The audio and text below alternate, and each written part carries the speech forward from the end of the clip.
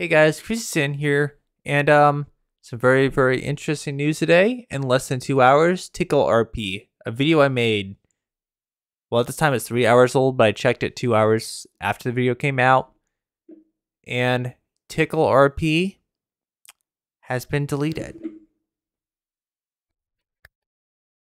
Hooray! So Tickle RP has gone off Roblox. Not really that sad. Like I said, I have nothing against tickle kinks, but if you want to tickle somebody, go right ahead. I have nothing against it.